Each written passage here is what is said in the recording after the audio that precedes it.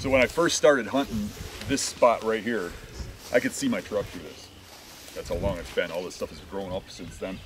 And there wasn't really bedding in here. Now they're starting to bed in here too. This spot is where I shot one of my very largest bucks about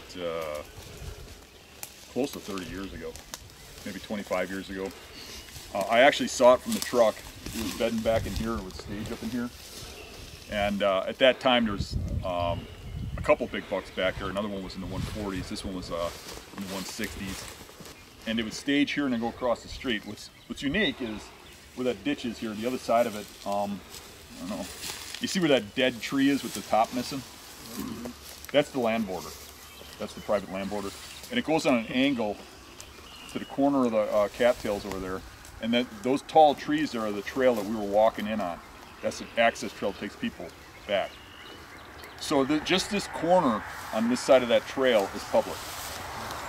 And back before Onyx, nobody really figured that out. They just headed back, you know, knowing that it's public back there. And I used to have this to myself. And since then, the people that live here started doing drives in here and killing a lot of stuff. But what the bucks do is they bed like in that red brush and in those tree islands. And you'd see them come out of those specific islands, that red brush over there. The biggest stuff always seemed to come from like where that really tangly tree is right in there. There's trails that come and they'd meet right in this area and then come out and go across the road to private and to crops and such, right? So I just learned early on that because I saw that buck that there's good spots right here and everybody else was overlooking this spot. And this is something I find a lot on these public properties, is that there's pieces right next to the road that are overlooked. And especially when you get away from the area where I live, because people watch my videos around here, right? But if I travel, you know, to another state or, you know, even an hour or two west of here, I almost always find really good spots right alongside the parking lots if it has the type of cover you need. Because people just don't look there. They think they have to go out further, right? So now with the deer bedding back here and over here, a lot of times I slip in along this creek where I used to just come through the grass, right? They would get up out of that brush, come through here, and come right through here. And if you look, one thing I would look at is if you see these trees, see all the old rub stars? Yeah. Any year there's a big buck in there, these trees would get rubbed up because this is where they'd stage. And this year all we have is a couple little small ones. I think last year it was pretty tore up. But the other side of the road, there's crops and stuff that they want to go to. There's vast cornfields and private land. How many years did you hunt here before it started getting more people in here? That didn't happen until recently. I think more when mobile hunting and public land kind of blew up. Prior to that, I didn't see a lot. And it's not just the people. I don't know that there's more people. What I would say is they're more educated. They're smarter. It used to be everybody you ran into here, you'd look at their setups and you'd be like, oh God, this guy ain't gonna kill anything. You know, they'd be really bad setups. Where now you're seeing people that have smart setups. They're setting up in ways where you're like, oh, this guy's on him. He knows what he's doing. You see them where they hunt a little too often, but they're still in the right spots. So it's more of a, you're finding less and less overlooked spots and less, you know, spots that haven't had people in them. Do you find that on some of this stuff that, okay, a big deer came out of it 2 years in a row and it gets a lot of pressure for 3 to 4 years following and people start not having success, you see it kind of resetting back to normal or somewhat closer, people start forgetting about it a little bit more because it hadn't produced as far as they know, or is that not a thing? Yes, one of the spots we're going to look at is an island that's way back in here in the cattails, and that gets pressure, and it used to get no pressure. And every year deer move in there and bed there, especially in later season. And every year I hunt there. I mean, last year we picked up 2 giant sheds back there, one during the scouting workshop and one while I was hunting in late season. But what happens is guys will get back there, you got to take a boat back there. I don't think there's anybody that walks back there the way I do. But guys will take a boat back there and they'll find it, see a lot of big sign, they'll set up and they'll hunt it so much that they burn it out. And then they'll hunt it for a couple years straight because they saw a big buck or something. And then they'll just get like, there's no deer back here anymore, and they leave. and then it'll take about 2 years before it gets good again. Because these deer don't, like when you're talking deer that are 5 or 6, they ain't going to a place where they had pressure before. So they got to grow into an area that has had no pressure. You know what I mean? So it's not like they just come back. They remember that. At least that's the way I feel about it. It's the way I think. I think they remember where they've had pressure. And what I've seen is when the pressure stops, it still takes a couple seasons for that spot to get good again. The Rome Legend buck that I shot, that one was living on their property, and you'd see it over there all the time shining and stuff, and it would come over here but at night. And I started figuring out that every year during the rut, it had a girlfriend over in the corner, like the other side of that cornfield, and it would start bedding over there for the period of pre-rut. And one year I had an opportunity at him. The next year I went in and I killed him. And I just waited till the rubs showed up that were over there that showed that he was on that side of the road. But he would come over, he'd go through right through the parking lot, and he'd go right up the access trail, and he left scrapes and rubs right down the trail. And people were seeing him, and people started hunting that right on the trail, right over the top of the trail. It was funny because you'd be walking down the access road and somebody whistle at you like, "You're walking past me?" Yeah, miles of stuff beyond you. But when I shot that buck, I had to walk past, I don't know, like 8 people on the way back there, and it's not that far because of all the people hunting it. Now there's one guy that was out in the open field out here with decoys set up and stuff, and I had to walk around him, and he was mad. And it's like, he was 200 yards from that buck's bedding, but he wasn't in the game. When I got to where that buck was, I could see where the bed is, but it's in cattails and stuff. You can't see him until he stands up. I watched that buck get out of his bed and walk to me. He got out of his bed probably close to an hour before dark. By the time I shot him, it was closing time. Holy crap. Jesus. I told you he's a good one. How big do you think that thing is, Steve? Oh, he's big. Look at the size of the body of that thing.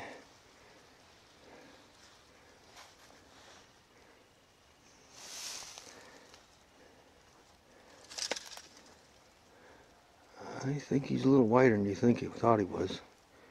I'll pull his head out of there so we can take a good look at him.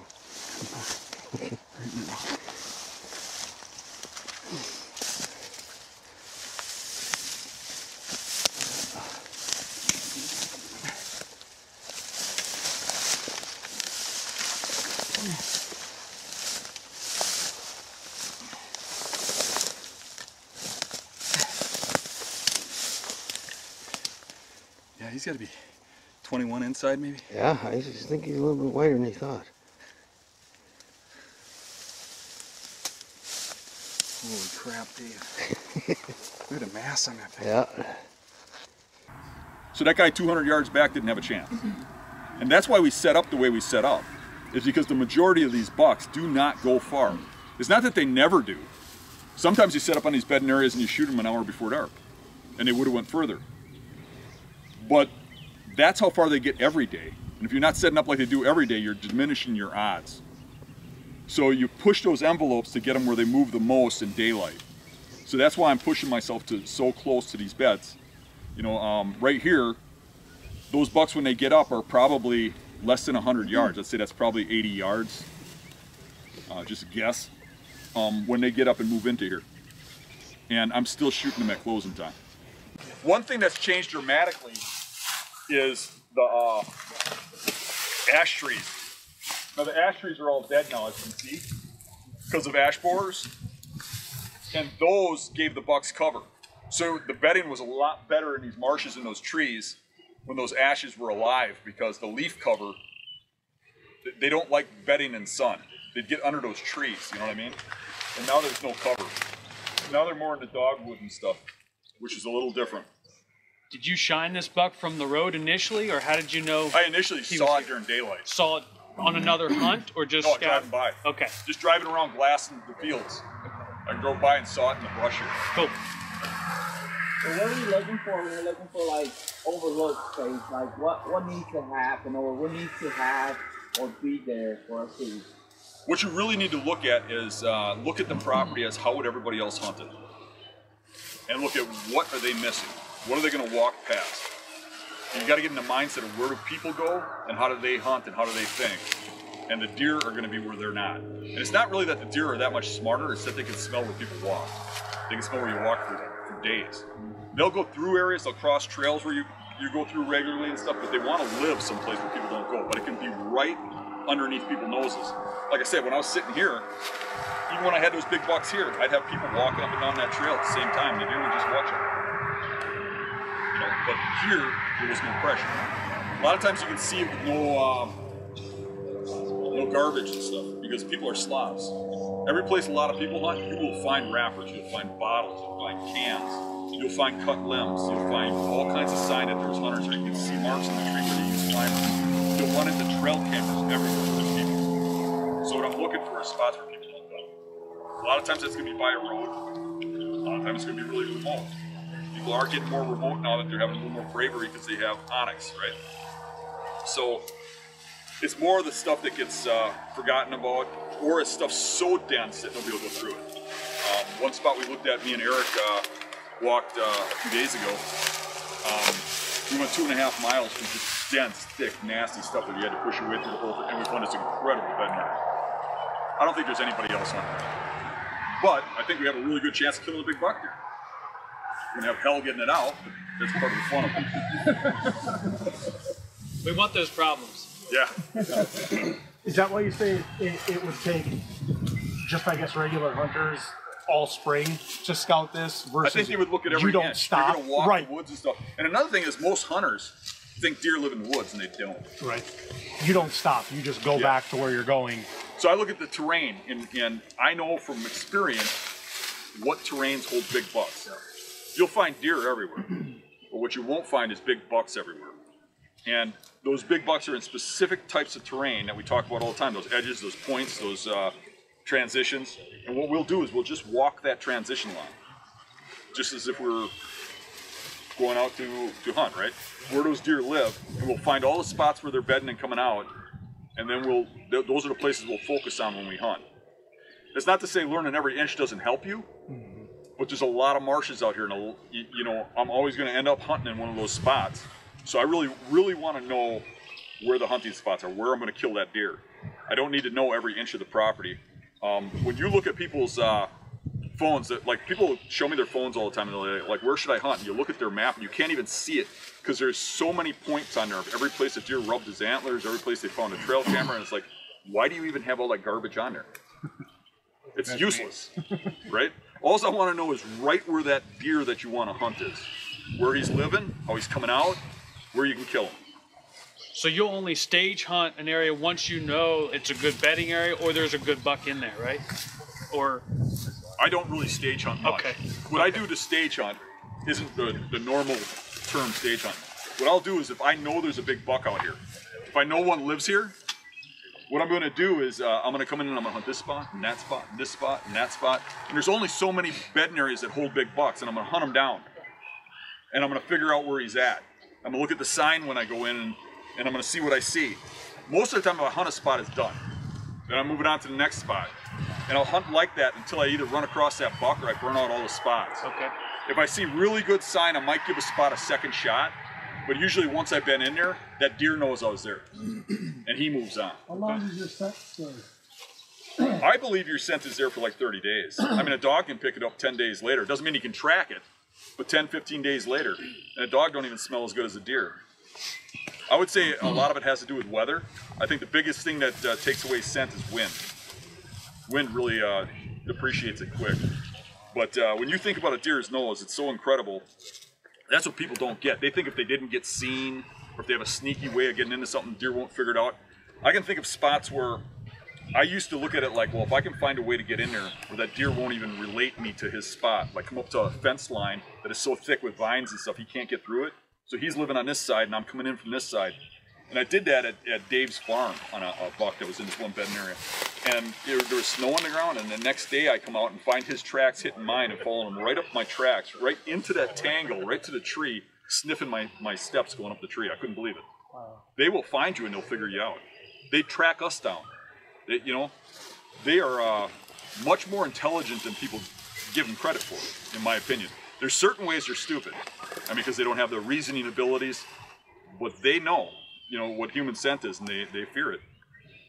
What would be your desired wind direction for this spot specifically? Anything not blowing at the deer. So it's a big difference from hill country to this, and in hill country, those deer are usually specifically bedded based on the wind direction, right? What they do here is their individual bed might be based on the wind so that they can see a little opening or something, but they'll bed here, if it's a west wind, 5 yards that way if it's an east wind, because really it's sound-based. Try to walk through that slop to get to them, to hear you coming. So they'll just bed all over in there on any wind, and I don't see them coming out of beds wind directional. There's people that'll say, I've had people argue with me about it. They'll say that bucks always walk nose into wind, and I've also had people say they always walk tailwind, so they can smell what's coming from behind them. And I don't see either of that to any regard. What I see is I hunt regardless of the wind in marsh country, and I've killed deer on every single wind probably equally. So say buck bedding's over there and you see bedding back here, would you still hunt this if the wind was blowing in that bedding there? I probably, it depends. Now if I'm expecting that to be smaller deer that I don't care about, I don't care if they smell me. Okay. Smell me and leave. But if I think there's a target animal in there or something I want to shoot, I might be waiting for the wind to go a little more that way. Okay. And most of the time, I'm serious, I would only hunt this spot once in a year, if that. A lot of the spots I don't hunt once a year. But I say that with a grain of salt because most of you guys haven't scouted the amount of property that I have and probably do not have the number of spots that I have. So I don't want to tell you not to hunt it more than once. That's fair. Well, but I would wait for the right wind and I'd hunt someplace else until I had it. So if you have to have the wind blowing off a little bit not to blow these deer out of here, I would probably hunt with the wind going like that. If you look, you'll see a little opening in that cedar tree. I've hunted out of there a couple times recently. Not recently, in the last 5 years. And I've hunted off the ground over by that dead tree. I'm not afraid to push the envelope. Like I myself, I'd probably hunt this knowing bucks were out there. Mm-hmm. I wouldn't worry about this too much myself. Correct. But even hunting here, there's a very good chance you're going to blow deer out of this. yeah. Oh yeah, for sure. So, you've got to be willing to kick some deer. Yep. You got to push some envelopes. Every now and then, one of them will run in here and spook your buck. But I've also had deer run through, and an hour later, your buck gets up anyways and comes in. It's not like you want them to do that, but if you don't push that envelope, you're afraid of spooking a doe, you're never going to kill big bucks. You have to be willing to take a few risks. Deer spook from lots of things. So if a bunch of deer run by your target buck, he doesn't necessarily know what just bumped those deer past him. It could have been, I don't know, them crossing the road and running from a car, or maybe a coyote stood them up and pushed them quick. If I'm wrong, you're right, I don't know. Right, I don't really, if they run out of an area and they leave it, I usually don't see them come right back. Sometimes they do. What I usually do is if I spook a deer out of a bedding area that's a target, I will hunt it again the next day, and maybe 1 out of 5 times that buck will come back. Most of the time he just moves to a different spot. But not till the next day. You don't think if you kick them out and they see you keep going that they'll circle back? Oh yeah, around and yeah, come I back? agree with that. Yeah, Absolutely. I'm not saying I wouldn't hunt it the same day. Yeah. I'm just saying I'd come back again the next day. Oh, okay. But I wouldn't wait 2 or 3 days. Yeah. Gives them time to go find your scent. Right. Okay. It's like there's a vast array of big buck bedding areas. And what I try to do is learn them all. But he could be in any one of those, right? But there's certain ones he'll peak in at certain times of the year. And what you got to do is you got to be the detective. So you want to be in that spot when that buck is there. So you have to be able to look at that bedding area and say, when is this buck here? Why is he here? What wind is he here on? And try to hit it right. So when we put cameras in those bedding areas, which I would not recommend because it spooked the deer quite a bit. It took a long time for them to get used to it, and in some cases they never did. But we did it anyways to try to learn some things. And what I saw was these 2 weeks periods. Like we had one buck in one of these studies that 2 years in a row, there was a 2-week period when he showed up, like in 14 days, 5 to 7 times, 5 times 1 year, 7 times the next year. And otherwise, he was only in that bedding area, 20 times in 2 years. So now if you looked at that from a vast study and said, he's only there 20 times in 2 years, what are my odds of killing that buck, right? Well, my odds are pretty good if I go during that 2-week period. Just when he's there. Right. So really, it gets more and more involved as you go with this, starting to figure out the timing and stuff like that. So it's not easy Just in takes any time. regards. What's that? Does it just take time to learn that stuff? It does. But you can start to read it.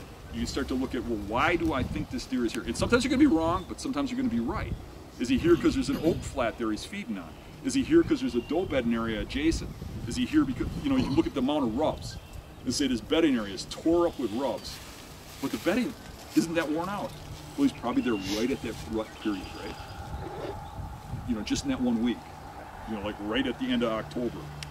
Usually before actual rut, because that's when they're monitoring the does. But you can start to put pieces together. Is he here because of food sources? Is he here because of this, that, the other thing? Look at how old the rubs are. You know, things like that. And start to put the pieces together. Make educated guesses instead of random guesses. Like when I first started this out, I didn't know any of that. It's stuff that I'm learning as I go, and I'm constantly learning. You know, you're putting cameras out there to learn rather than to hunt, right? And you just keep advancing. You know, when I first started out, I would just hop from bedding area to bedding area to bedding area based on how good they looked. But over time, I started figuring out that, you know, when I go later, it doesn't look as good as it did earlier. And you start going earlier, right? Okay. You start figuring that out, and then you start watching with cameras. So this has been a long process for me, and I'm still learning, which is what keeps it fun, right? Oh yeah. When you find a spot, Dan, like where they're the bedding area, do you go in on a just offwind or downwind, or how do you set up on that? So when I go in on a bedding area, I look at where they're bedded. I look at why, when, and how they're bedded there. Usually in this terrain, it's not wind specific, but there is things wind specific. Like if they're bedded on a point, a lot of times if the wind is blowing back, like straight up the point, like in your favor, they'll bed up on the point and look down the point. Right. Because they're bedding on that point for a reason. But if you're Because on the if- downwind side, he's not going to try and move that way, do you think? Or- Yeah, he or will. you will. He will. Okay.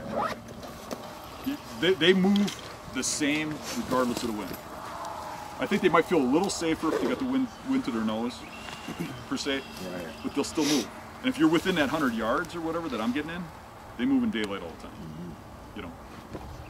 But they will take and they'll bed up in that point where they can watch the point if they can't smell it. See what I'm saying? What I It's would the say bedding is, that they're more interested in what way the wind is. let's put it like this. direction is. I feel like that buck's got a bedding spot, right? Around that, he's got what he would think is a safe zone, where he thinks from that bedding point he can monitor anything coming at him, either from sound, from smell, from hearing, whatever. Yeah. But he can monitor anything coming at him to that point. Within that zone, he feels he's safe, right? My job is to get to the edge of that zone, where he feels like he can wander around anywhere in there, on the trail that he uses to come out, and poke him in there. Right. So that's what I'm doing. So he is going to feel safe in there regardless. Yeah. You see more wind-based travel when they get away from bedding, when they're out looking for does and things like that. Around in bedding areas, it's more a matter of having the wind in your favor and a wind that he'll bed there. Right. When they're bedding, when he's specifically Yep. bedding. Do you find that it's multiple bucks using the same bed, or is it just one? And if you harvest one buck out of there, do you tend to go back because another buck's moved in? Do they tend to bed in the same areas? That's a pretty common question. So I've got bedding areas out here that, like where we shot the Rome Legend, we've taken 12 good bucks out of that same bed. Okay. We've got another spot where I've taken over a dozen between me and my friends out of the same beds. But let me put it like this. When I look at my big bucks, the like 3-year-olds and the 2-year-olds have been in those repeat spots. Usually the first buck I shoot is the big one. It's almost always a brand new spot when I kill a monster, when it's 5, 6, 7 years old, which is why I don't get too angry when people steal my spots, because it's already done, you know what I mean? Yeah. They seem to figure out when you're hunting there. I think if you left it alone for a year or two, you never went back, it'd probably, come back around. But yes, bucks will bed in those same spots over and over again. Okay. As a matter of fact, I've seen where a buck will be bedded there and another buck comes in, and it'll be a matter of which one's more dominant, one will move. Especially if it's towards rut. If it's not towards rut, maybe one just goes off to the side and beds near the other one. But towards rut, whichever one's more dominant, the other one will get up and leave. Makes sense because they're bedding there for a reason. When I shot the Rome Legend, the rub line was opened back up a couple days later, and I went back out there because of that, and another buck got out of his exact same bed, a 10-pointer, but it wouldn't come near me, probably because of the gut pile of blood underneath me, but I tried it anyways because of the rub line.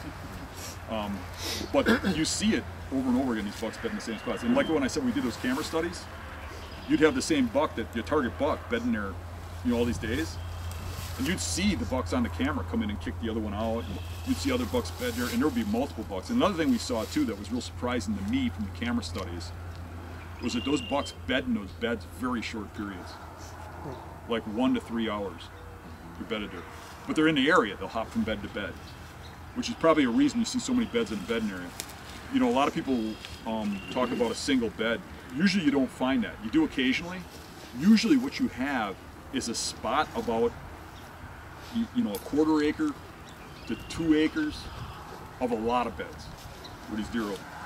And then you're on the exit coming out. So you kind of got to, when you go into scouts, you got to look at all the beds so you can see, what they can see and smell and hear, before you set up. But they'll have an area, kind of like what this was. This was an area. There was a whole bunch of spots they could bed in there, but it was a tight little spot they're coming from, right?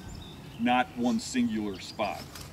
Do you think that is, like the multiple spots, is that from minor little wind changes or current changes in there, or is that just kind of, you think their nature, they just get up and kind of relocate after a couple hours? I think they move constantly, probably because of wind and thermal changes. As it changes, I think they're smelling things and sitting in exact positions because of that. One thing I've noticed when I track them in the winter, and a lot of times I do this just to learn, you follow a buck's tracks, when they're going to bed, you'll see them go into a bed and walk right to a specific bed, stand in the bed and walk around in the bed, and then walk to another bed, stand in it and walk around to another bed, and then finally they bed down. And I think what they're doing is they're smelling the wind currents or something. But there's something going on where they're looking at each bed individually and choosing one. And if you start following tracks around, you'll see that. I got a question about a bed I found not too long ago. I was in the cattails like these right here, and I went out to a little dead tree. Like you said, there's a lot of times there's a mound of dirt there. Yep. So I went up to it, sure enough, there's a mound of dirt, and you see the bed where the deer is laying. It looked like a pretty good sized deer. He's laying like 30 yards from the road, right where people walk into the state land to go hunt. They walk right by him, they don't even know it's there. Well, my question is, I didn't find any rubs. I found hair in the bed, I knew it was deer. No rubs, and there's no trees nearby that it could be rubs. So should I still assume that's a buck laying there, or is it possibly a doe laying there? That's a good question. If the bed is really used well, not just once, I would say it's probably what I would consider a buck bed. But here's the difference. Is does, when they're singular, 1 or 2 does, sometimes 3, but 1 or 2 does. Usually if it's 3, it's a doe and 2 fawns. But the small numbers will bed in buck bedding areas, just like the bucks do, quite often. But as soon as you get a group of does, they bed totally different. And bucks do it too in velvet. They'll bed out in more open areas before you get to the bedding, like not down there, up here, right? And they'll bed in a circle, and they'll each watch out a different direction. And if you find the beds like in snow or even in dirt, if you can see them, because they move them a lot, so you don't see them as well in dirt. But in snow, when you see does bed, they'll bed in that circle, each looking out a different direction. So most of the time, those does are bedded like that circular fashion, up higher, watching for danger. Does look out for the group. They're the mom, the family person, right? Or the bucks are solitary, they just worry about themselves, right? So they bed different. So you can kind of figure that out. A buck will go into a spot, you'll look at it and you'll be like, okay, I want an obstacle to my back. I'm gonna put this tree up against me, this deadfall. I wanna see over there. I wanna be able to smell over here. And when you look at the beds and you use that detective thing I'm talking about, right? You'll be able to say, okay, I can see what he's doing here. That's a buck. So what you're probably looking at is a buck bed. But that doesn't mean you won't occasionally see a doe bed in there. All right, the reason we stopped here is I really wanted to point out the way you can look across the marsh. So we're looking across this, you see this little island of trees here? And how it tapers down to a point, right? And then if you look, it has a couple trees out, just connecting it to this woodlot over here. We're really out in these cattails, that's pretty much water. right? Except for that island. So those points are some of the favored stuff for bucks to bed on out here.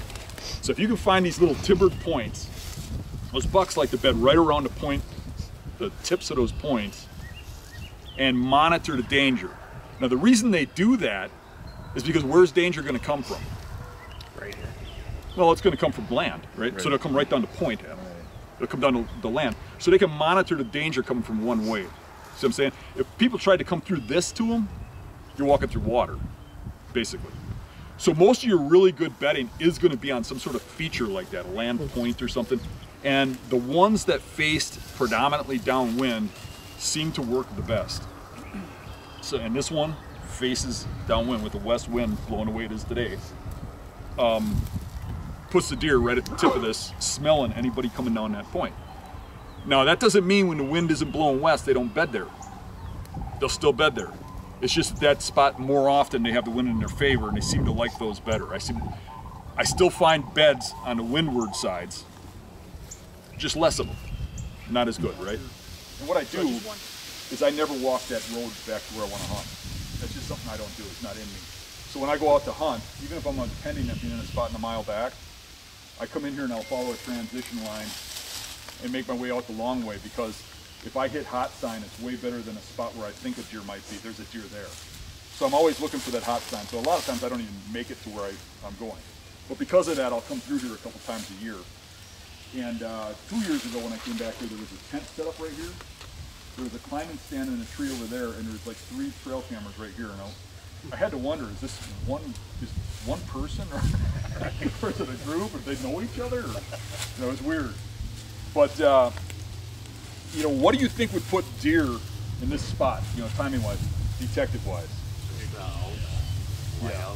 Yeah, I mean, acorns are a problem in a lot of hunting spots. Like you get into hill country or farmland or whatever, oaks are dropping, deer aren't getting up and moving, they're staying right where they're at, eating acorns. In marshes, they're like little mini food plots. Look around, where else you see oaks? You see some on the neighboring property. Well, I don't even know if there's one over there. But really, this is the biggest patch of oaks, right? So it's a draw, it's like a food plot. So when this is dropping acorns, on those years, there's deer here. People have caught on to that though, because we're right next to the parking lot. Come out here and they hunt it. But the layout is still really good to look at. Now, what interests me is when people come out here and hunt, why do they end up right here? I think the last time we were here, we noticed there's a hook, I think in that tree, bull hook. I can't see it from right here. there, Yeah, I saw it last time we were out here. So, yeah, I mean, they come across that water, they come up here, and they're like, okay, there's deer sign. There's usually some lobster. There wasn't acorns this year, so there's not. Usually probably why there's no hunting. But usually there's a bunch of lobsters, right? So they come up here, and which way do you go? You walk over there, and you get the scent over there, you walk over there. Most people will set up right here. Probably afraid to go in too much farther and bump something else out. Probably. So I don't look at it like that. I look at it as by the time a deer gets here, it's pretty late. Because he's walking through acorns to get here. So I know that those deer bed on points, and even if they don't, if they're bedded further back, they travel those points. That's how they come in and out of these spots. So I would expect that point or this point to be the one, and that being the downwind one that tapers down into grass, I would expect the deer to be bedded down there.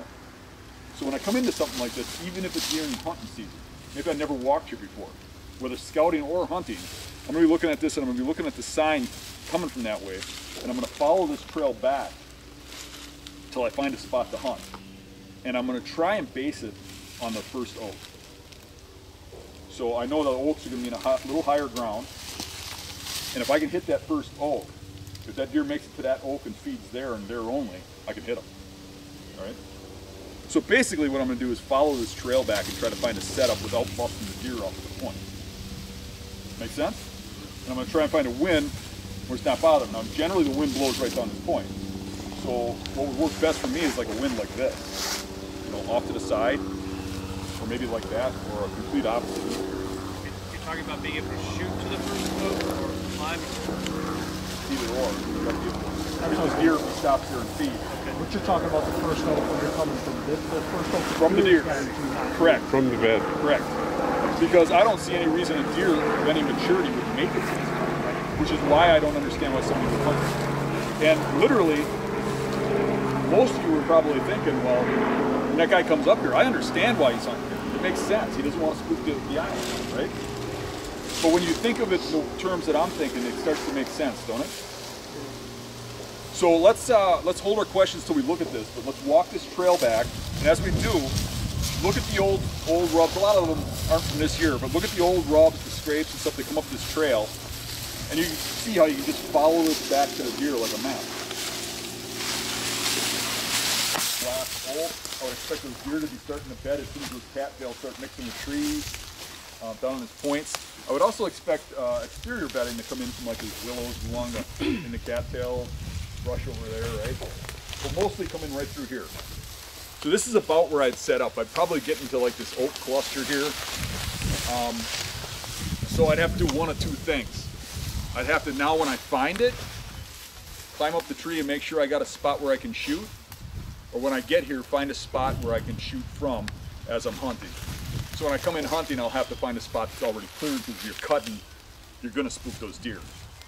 In Wisconsin, we can cut limbs on the tree we're in. That's the way the law works, up to 1 inch in diameter. But if you're sawing through a tree and there's a buck bedded right there, he's gonna hear you. What I do carry with me is a clippers, like the gardening clippers, a really sharp, good one, not a cheap one. Because you can just clip those branches off quietly if you hold them and they won't make a sound. And sometimes you have to do that to get a stand against a tree, you know. So a little clip here or there, but if you have to cut something and you have no choice, or you're on private land, I would do that now, this time of the year. Because really those deer aren't here right now, which is what makes it such a good time to scout. We're not kicking them out of here. The sign we're looking at, that scrape, is from rut. The rubs are from early season. This isn't, the deer aren't here. We're looking at last year's sign. We're not kicking deer out of beds usually, right? So we're setting up here for deer that are gonna be here this fall. They're not here right now. So now we can get away with a little bit, where if you did that in season, they're gonna know. You were coming in to hunt here. Which side would you come down based on the wind? I would be, well, if the wind's blowing that way, I'd be hugging this side. Blowing that way, I'd be hugging that side. That side I really can't hug here, which I kind of look at. I would hope the wind's blowing this way. You know, kind of is now. So, and then I might hunt this side a little heavier too. Like with the wind the way it is, it's kind of blowing like this. That ain't the greatest. So I might want to hug a tree like that oak tree on the side. Try and get in that and blend in. There's that little V right where that deadfall is. Kind of get underneath it, maybe, and blend into that back tree and just sit there. And then you'd have your wind over there. But I am taking that wind into consideration, and a lot of times I'm not ending up in an exact tree. Especially in a spot where the wind usually blows at the deer, because then it's a little iffy which tree you're going to be in when you're out here. Do the deer travel kind of on the edge of either edge, or do they just kind of right in the middle or wherever? They're going to follow the main trails out of here. As you can see, we're on one, but I happen to know there's a real good one right along that edge. And there's probably one over here too. The trouble is you start getting over there, shooting over there is a little bit of a poke. You know, you start pushing 30, 40 yards, which I have a hard enough time killing by 20. So, what I would say is when you're coming in close like this, there is some things you got to get used to. You got to have a system. What I mean by that is that a lot of guys are just cluttered messes when you go out hunting with them. Because I hunt with a lot of friends or something, or I take somebody hunting, and you see they'll have a backpack full of crap, and you're like, what are you doing? You know, you going camping? Because these guys will take more stuff on their hunting trip for an evening than I take on a 3-day camping trip. So what I take is what I can fit in my pockets and my stand and stuff, because I want to be real quiet, minimalized. Every pocket in my hunter safety vest has something in there, and it's in the same pocket every time. I'm a very disorganized person, but when I hunt, I'm organized. And there's a reason for that. I've gotten to your tree and you don't have your release. I've gotten to the tree and you don't have your rope, or you're finding it and you're making noise, or you're looking around, right? I have my stand set up in a way that I know how it comes apart. I got it on my back. I'll come up to a tree like this. See, I'm looking at the bedding there. Slide up to the tree. I'll look to a flat spot. I'll get that stand. Remember, the grass is going to be high, right? I'll get that stand off. I'll set it down real quiet in a spot where I can work. I'll get my bungees off. I'll unscrew the screw. I'll get my steps up. And the way my sticks are, or any stick you're climbing with, whatever you're using, that bottom stick should be about where your knee is. That's your stride. You know, unless you're using some sort of aider or something. But your first step should be right here. And you know, with mine, I have a system for setting my next stick on top of the other one, and the top is where I put the next one. But I come up the tree like this, on this side. So I'm using the tree to block me as I climb, and I'm watching as I go so I don't get too high. So that deer doesn't spot me climbing. So as I'm going, I can kind of monitor with this tree blocking me. And then when I get to a height where I think I can get away with, I reach around, I set the tree stand on in front of the stand like this, and I screw it around. And then I'll just, that last stick I'll put on the side here, and I'll just step into the stand like that. And then when I get in the tree and I'm facing the deer, I'll sit down, and when it gets to prime time, what I usually do is I fold my seat up halfway and I sit on the rim of it, something like this. So all I have to do is go like this to stand. Unless it's really quiet, then I feel I can sit most of the time. But once the deer is coming, I put my back to the tree so I blend in with the tree, because a lot of these trees, you ain't got no cover. You know, the oak tree is a little bit of the exception, or the willow tree, but a lot of them I don't have any cover. So I get in line with the tree like this, looking at the deer, and I usually take the limb of my bow and I block the deer as he's coming so he doesn't see my face image. And I'm ready at all times. And the very first shot I have at the deer I take, first ethical shot, because when those mature deer get in close, they have a tendency to bust you really easy. Especially once they get to within 10 yards, try drawing a bow. Most of these deer out here, when I shoot a 5-year-old buck, that buck has war wounds. He got that at age, getting arrows into the shoulder, shot in the neck, shot in the leg. We clean these deer, we're pulling broadheads out of them, slugs out of them, all kinds of stuff. These deer do not get to that age by not learning some strong lessons, and they hear the slightest noise, they're gone. And how many of you remember that buck from 2 years ago that I shot back here, that when it came up out of the marsh onto that point? The one you had the dog on? Yeah, Yep. exactly. We're gonna look at that spot. But that buck, remember that little noise of me pulling back, it just made a little bit of a click. I mean, you could hardly hear, and that buck just locked and stood there for like, I don't remember what it was, like 3 minutes? Forever. Yeah, well, I was at full draw. Luckily, he settled down enough that he gave me a shot. But any little off thing, so the first shot I have, I take. And if I have a chance to pull the bow back before he gets to me, I will, and I'll just hold it. But that's only if I have the chance. I like to pull the bow back when I'm gonna shoot. Man, this is a little closer than you normally hunt, right? Normally you would hunt the bed would be in those woods over there, right? You don't normally hunt this close to bedding. No, this is probably more normal than that. Okay. It looks like a longer distance on video. That's one of the great things about this, you see actual distance. A lot of times I'm within, like, I think the perfect distance is about 50 to 75 yards in swamp. And you get into hill country or farm country, you're usually further back, 100, 200 yards, probably what you're thinking right here. Yeah. But I usually push that envelope pretty close. Now you start getting further back, like even say you get back into here, maybe the oaks don't start further back, and you just think for comfort you'd rather be up on the top of that hill. You have a good chance he's going to follow this edge and go out. You have a good chance he comes up to here and he turns and he goes over to those trees. The further back you get, the more likely something's going to go wrong. So I want to be right on top of him. A common question I'll get is, well, you know, you're coming in like that, the deer are going to smell you. Well, they're going to smell everybody else that walks up that trail too. And people, as you've seen, as we're out here, people are walking up and down that People trail. walk dogs here too. Non-hunters use this property all the time. But now you get more remote, and that might make a difference. I'm probably walking pretty fast, as you noticed, until I get to where the water is and stuff, so I'm not making sloppy noise. And then I'll just take it easy and watch where I step. And then it's as I get on this island, I'm gonna be a little more careful based on hitting the briars and stuff, because they make a unique noise against your clothes. If they slap a stand on your side or something, they'll make tinks and stuff. So I'll be a little more careful coming through here.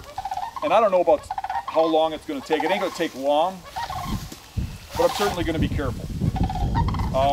There are some things where you don't have to be as careful, like wind, rain. You know, when it's dry out and calm, sometimes you can't get to spots because the leaves are so crunchy. And those spots I'll wait till it rains, or a day that's wet and the leaves aren't making noise, right?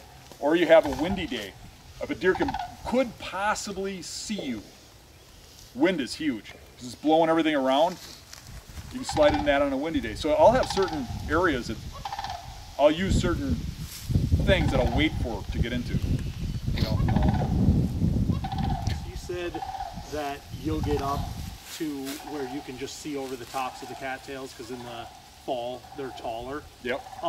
I've seen on a lot of your videos too, you're like, I'm only a stick and a half up, or I can touch my stand, or whatever it is. So you'd rather be in this tree and stop right at the top of the cattails to be closer than say be 18 feet Oh, I'd rather be 18 feet up back there. You would be? Oh, yeah. Or you'd rather be? Yeah, I think my best case scenario is 18 feet up.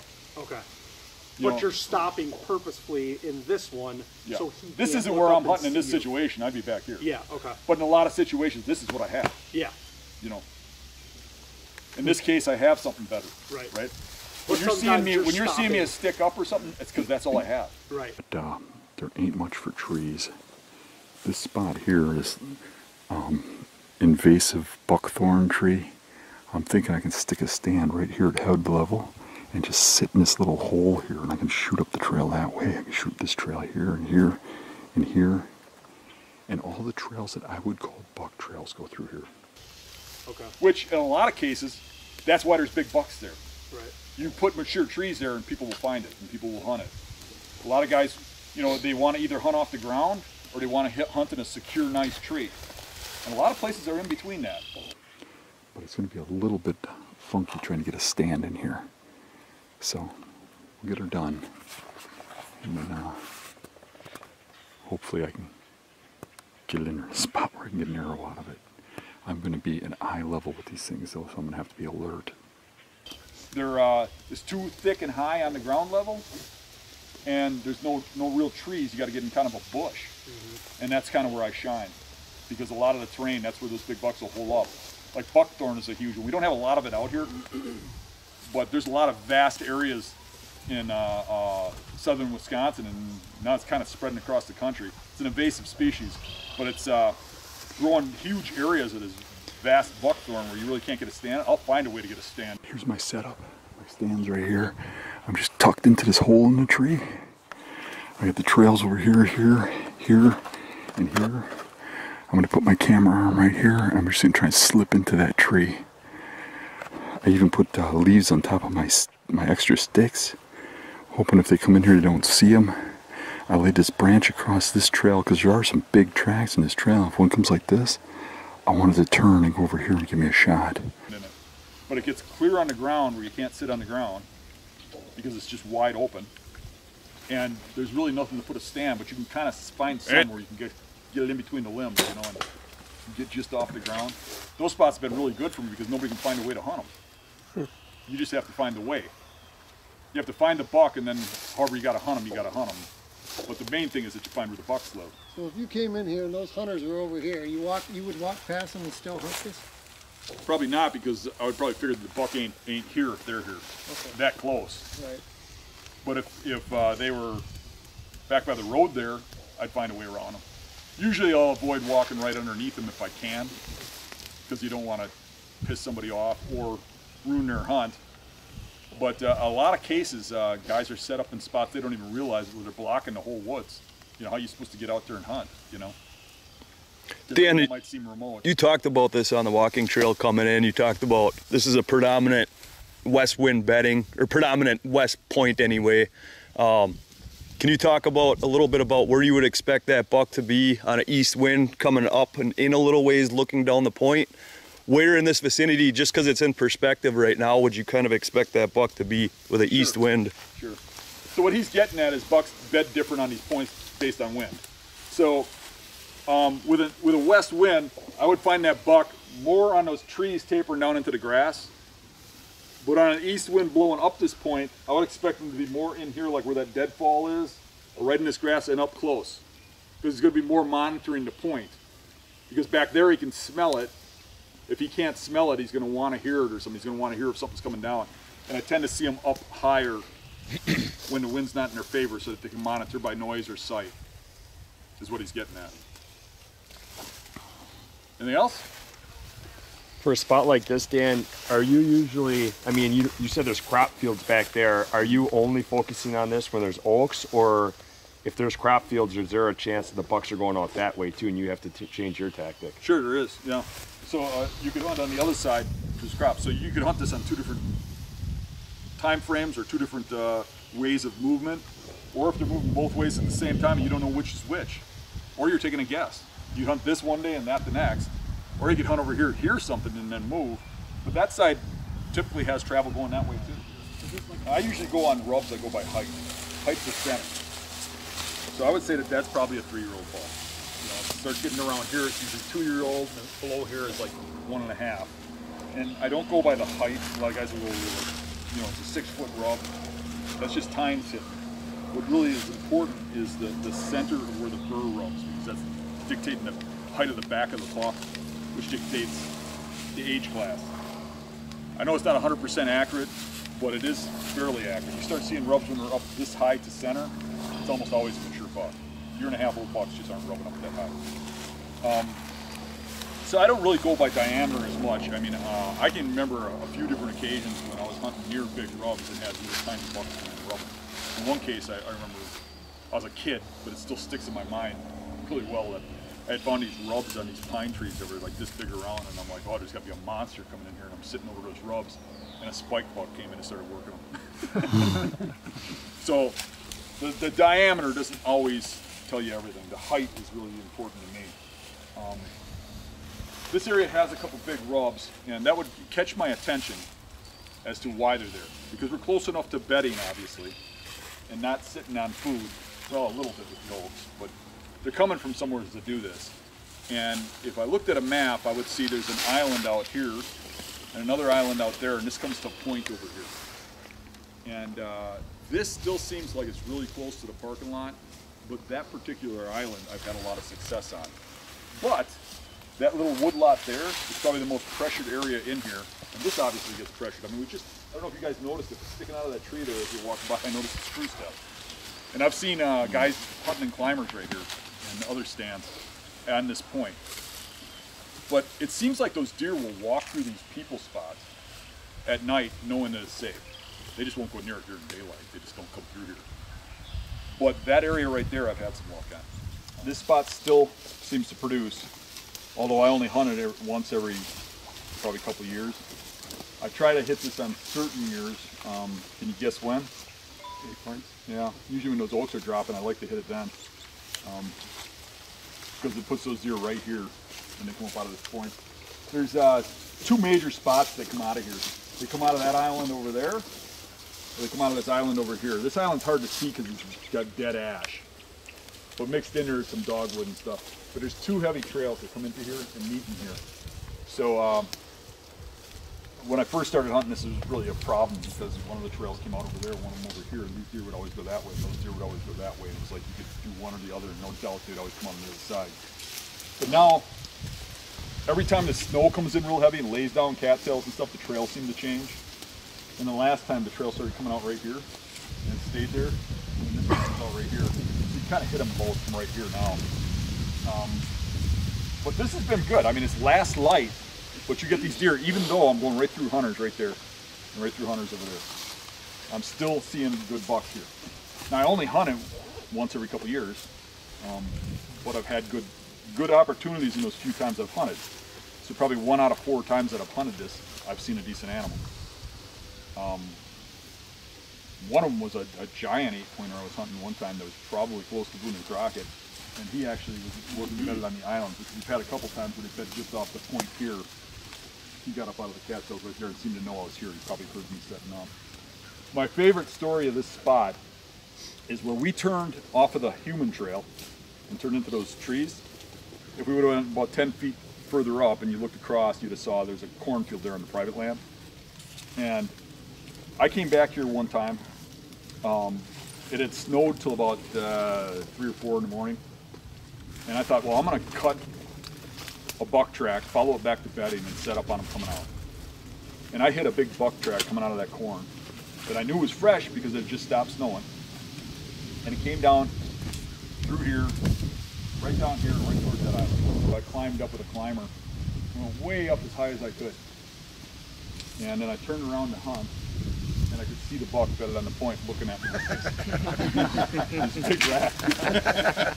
And that's one of those turning points back then when I started realizing that you should probably come up the backside of a tree and watch around. Right. That was one of those lessons. But I sat in that tree the whole day staring at that buck, and he sat in that spot staring at me. And other than every now and then looking to the side, he would just put his head right back up and stare at me. And no matter how motionless I was, he never moved until it was black and I got down. What do you think, you're a raccoon or something? You wouldn't come in.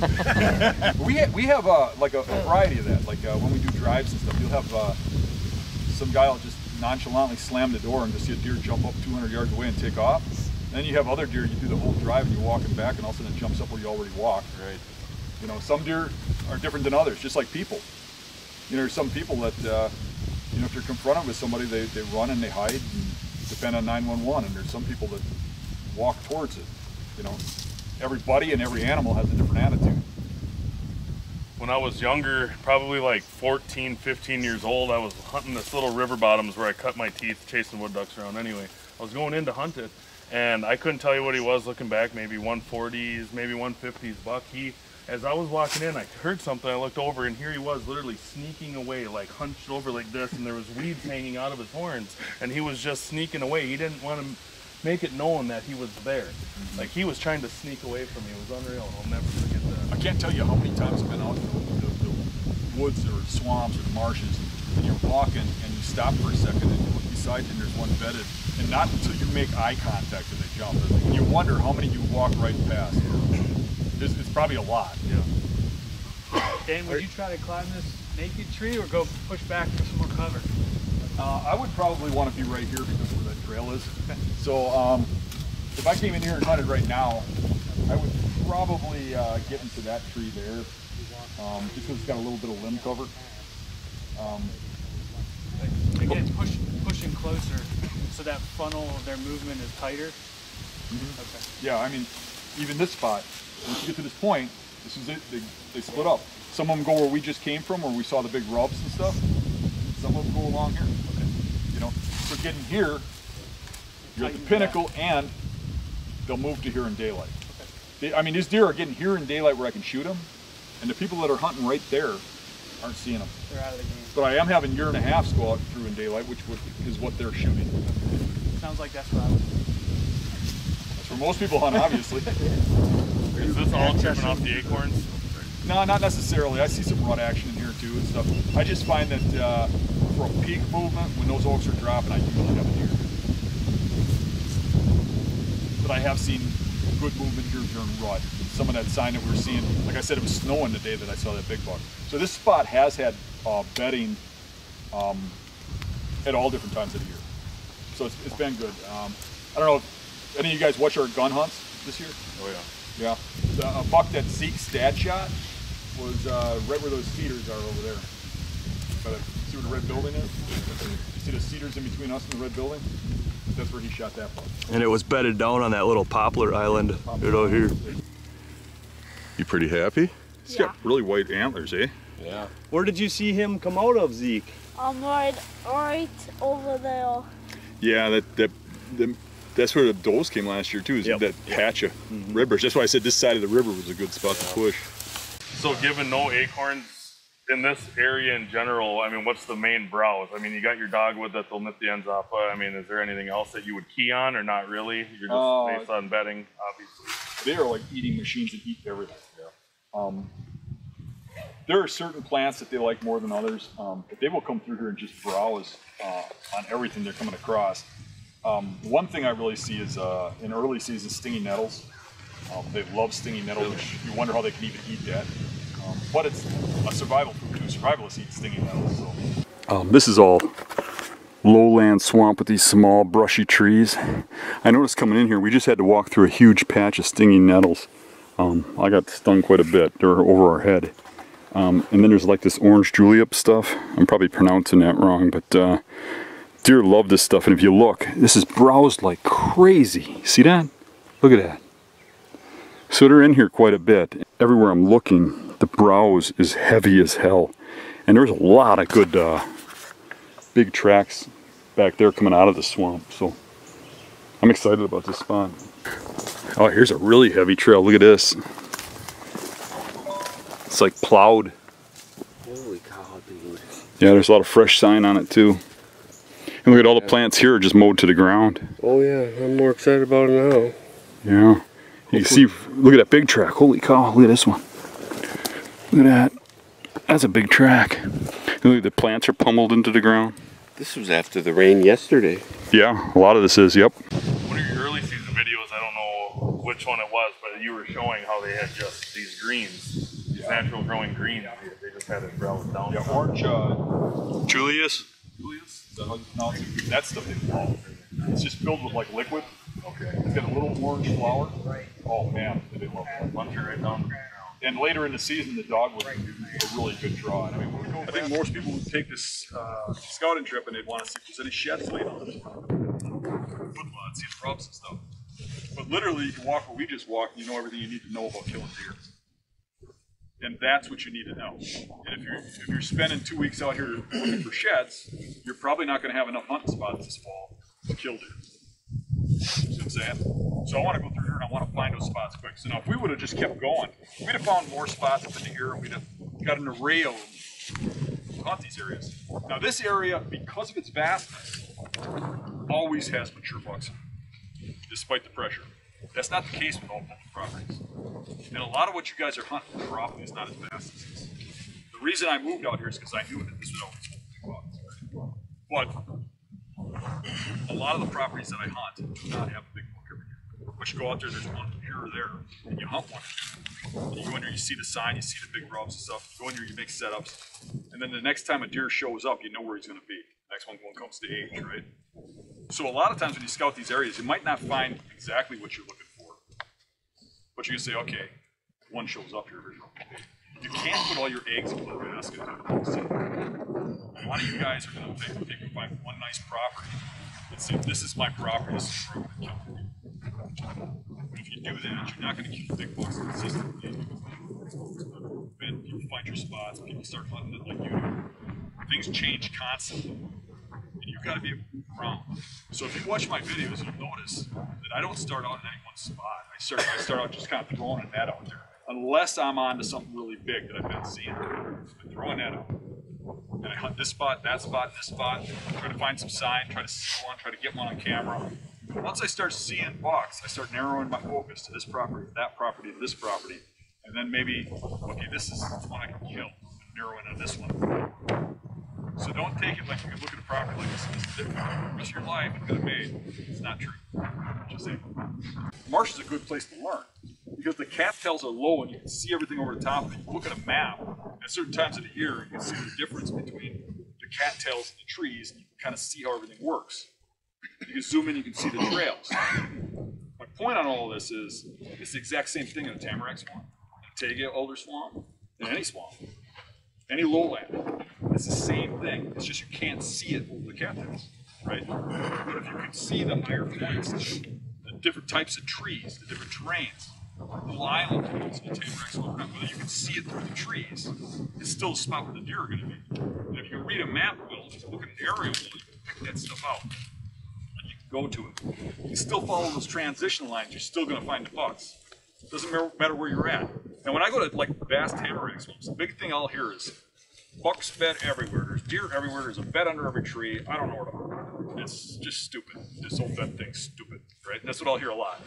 But when I go out there, what I'm finding is you look at that tamarack swamp and there are beds everywhere. And pretty much if you look around here, you'd probably find beds everywhere too.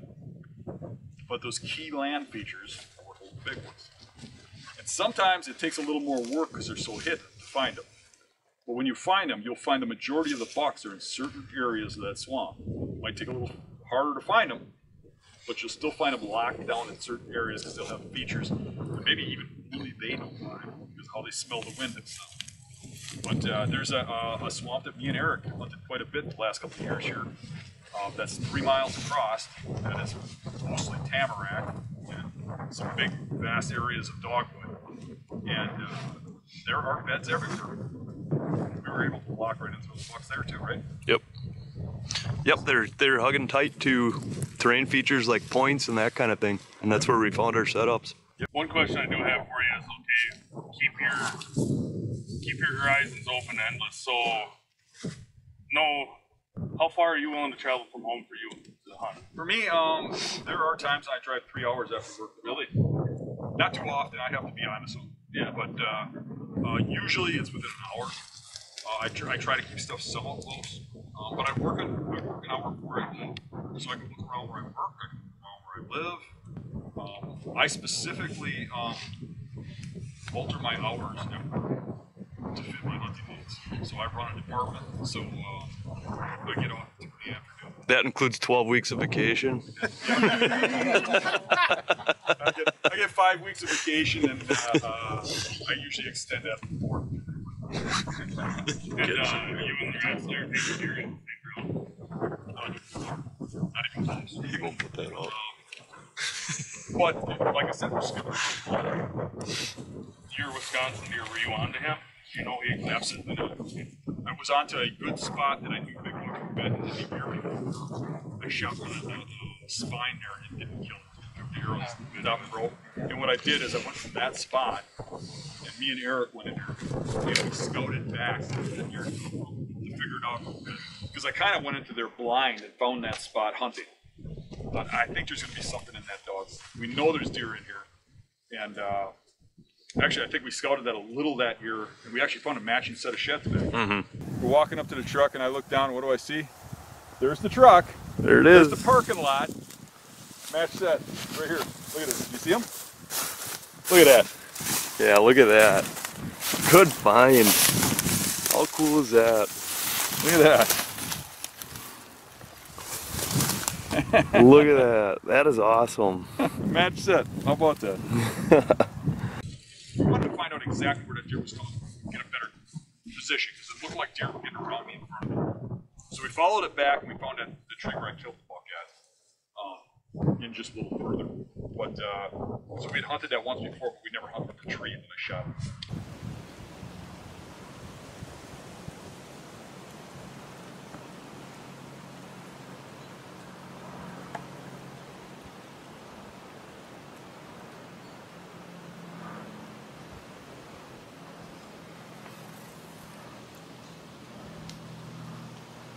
I mean,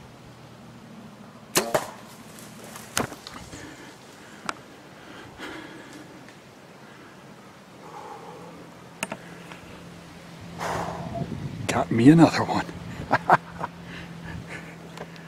Holy smokes. Look at this thing. Holy cow, what a tank. Holy cow. What a tank. He's getting bigger the closer I get. Oh my. Look at that. Wow.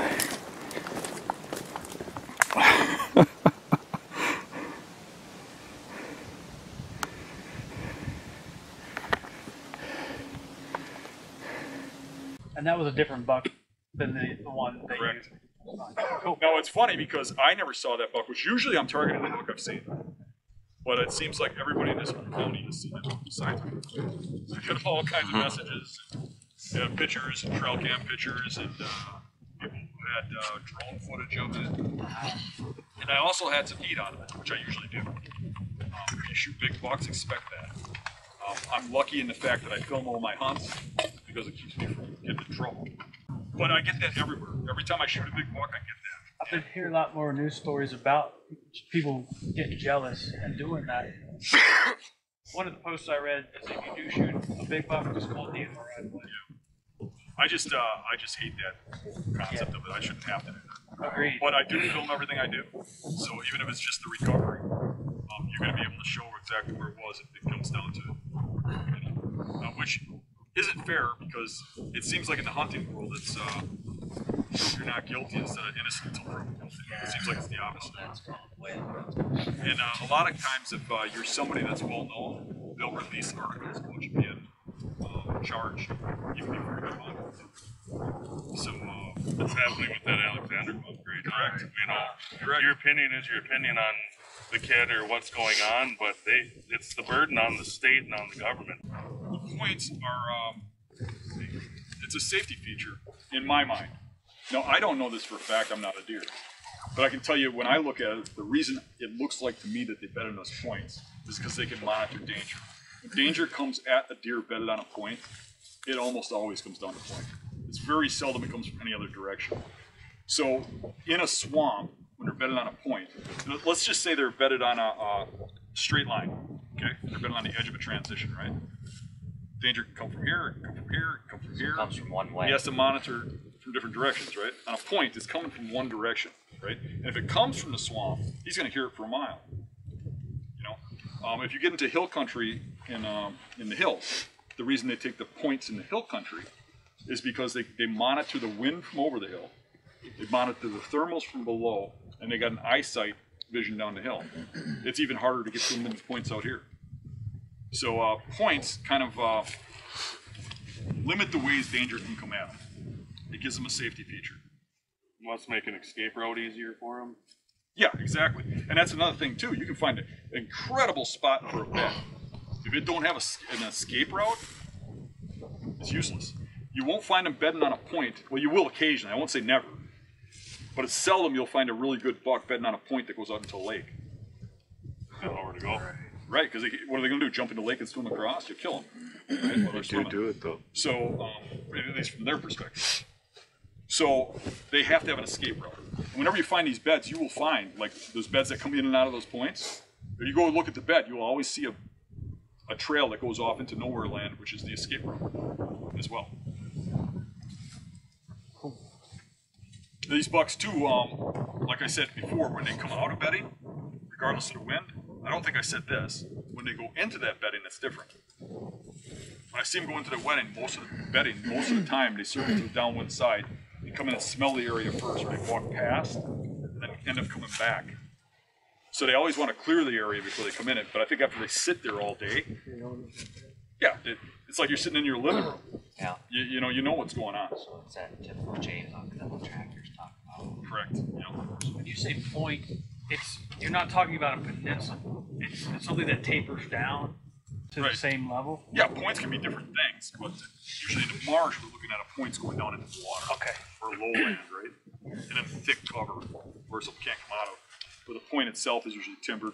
But it doesn't necessarily have to be that. I mean, me and Eric find points out in vast swamps all the time that it's a point of dogwood in cattails where it's all thick, but the dogwood's thinner than the cattails. Essentially, you're just walking the transition areas to find sign of an animal that you want to pursue, and then from there you start targeting points. Suspected bedding. Yeah, when I come out here to scout, I'm probably going to look at all those points and stuff. And I'm just scouting in off season, and I'm going to figure an area out because I've already deemed that area looks good to me. And what's going to make me look at an area in this area of the state, this isn't necessarily everywhere, but right here is we have a huge population. We've got Milwaukee real close, we've got Madison real close, we've got Oconomowoc, we've got Jefferson and Johnson Creek. We've got all these towns around here. There's a huge population of people that are really mostly hunters, right? So these places get a lot of pressure. So anything that's dry land, I don't really see big bucks. We in Wisconsin, we can do gun deer drives. People will line up and they will drive everything that is dry, and they will kill everything that's got any kind of set of horns on it. So what I look for wet ground that's vast, that you could not go through here and drive and kill all the deer. So that's the stuff I want to target. So then I target that stuff, and when I get in there, then I want to go and I want to walk that little transition. Look at all the points, fingers, find all the bedding areas. And while I'm doing that, I'm going to be looking at the sign. Is there a sign of big bucks? How much sign of big bucks? Does it look like there's multiple big bucks? Or does it look like, well, there wasn't one last year, And then I'm going to decide whether or not I want to hunt it. But it doesn't mean I won't come back and hunt it if something shows up later or I think something's in there, or, But I'm gonna gauge the property and look at all the bedding at the same time. And then anytime down the road, 5 years from now, I can hear somebody got a trail cam pick of a 200-inch animal back here, and he opened his mouth and let somebody know. And then I'm gonna go in there and I'm gonna target those spots that I hunted and hunt that down. And this goes back to some of your rubs that you're finding. You're getting an idea of when those rubs are being made, so you know if you need to target that in September, October, if you're targeting that. Yeah, and it ain't just the rubs. It's also, you're looking at the food sources. You're looking at the bedding. One thing that's real important, like if you're seeing bedding areas that are tore up with rubs, they're usually only that aggressive. There'll be rubs in bedding areas like we see.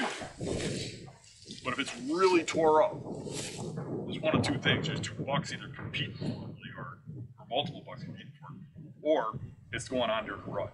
Because not really actually rut, but pre-rut, like the last week of October, you know, or maybe just into November, because that's when they're just so aggressive. They're rubbing trees constantly.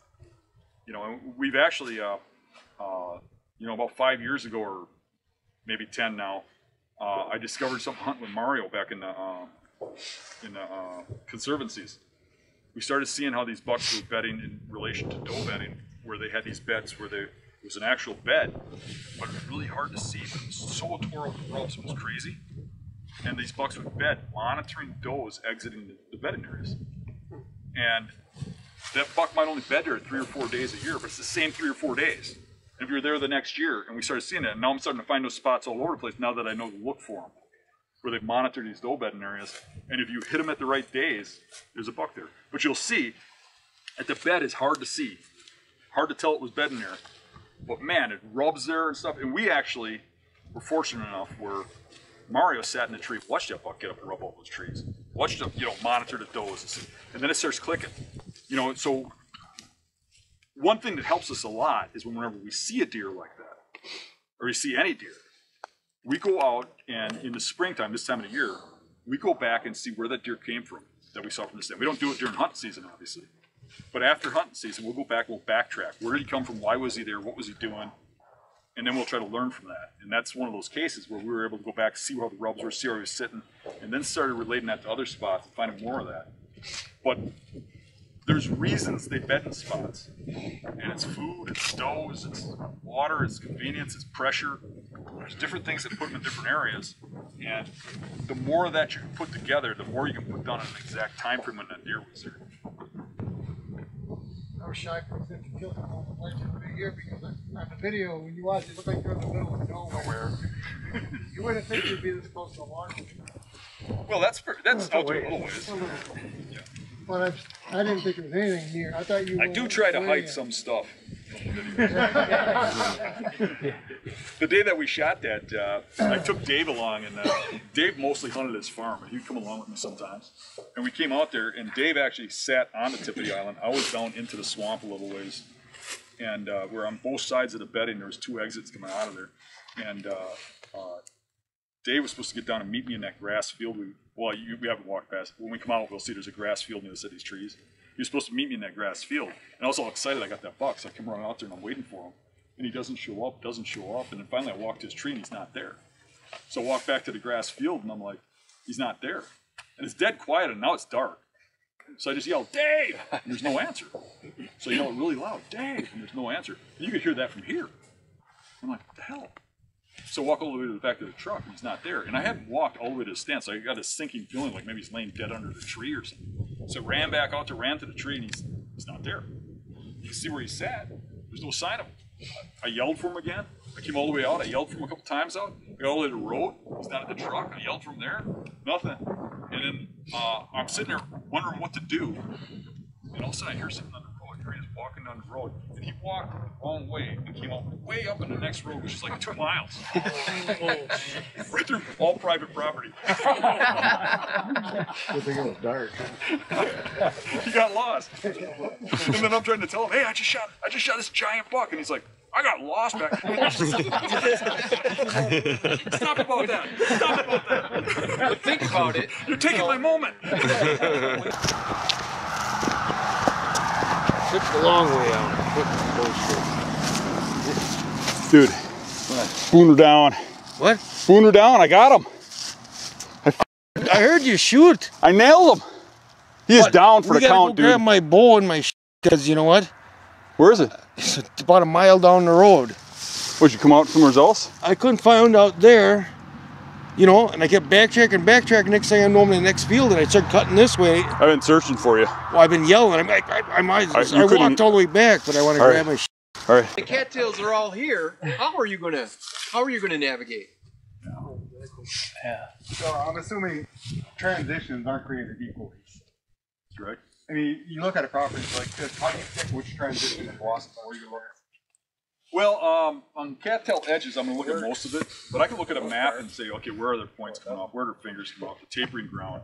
What happens with that tapering ground is when you see them trees tapering down, it doesn't just stop at the marsh edge. Usually it goes out a little ways, and there's little high spots in there, and it creates lots of bedding spots out of the water. You know what I'm saying? When you're on a flat edge, there's a lot less for those deer to bed on. Now, if I thought there was something out here that's really huge, I'd probably walk every transition. But you could look at a map and say, okay, this area has a whole bunch of points and fingers. I want to see that. I want to see this area. So the big flat edges along the outside edge of the bowl or the outside edge of a straight run of a woodlot, you're not too concerned about until you get down those tips. One thing I will say is if you get into an area that has too many features, it gets really hard to hunt an individual buck because he could be in any one of them. The less you have, if you know a buck's in there, the better.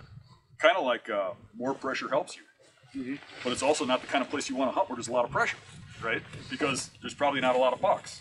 But if there is a buck there and there's pressure, it puts those bucks where they belong. You're going to be a little less likely to be haphazard about their bedding. They're going to put it more in precise spots. And that's why it helps you. Correct. Correct. Because it puts the deer where they belong. One thing I got a learning block on, how do I identify doe bedding? That's just food related? Doe bedding, I've never really concerned myself with it too much, except for like hunting downwind of it. Not even necessarily downwind. Sometimes you see them go upwind of it. They'll check where the does go in and out. But what you usually find is does bed up a little higher than the bucks, but in the same general area. And they like to be on a higher ground, bed circular, watch for the danger, and have the swamp for like escape. But you see them in all kinds of places. A lot more random. Yeah, and it's not really random, it's how they bed. Because they work as a group, they can monitor people better. Or not people, predators. If you look, here's one of them. You can see the hairs and stuff in the bed pretty easily. You can see the doe tracks. You can see where her shoulders were and her knee. And she was facing this way, watching for danger. If you look over there,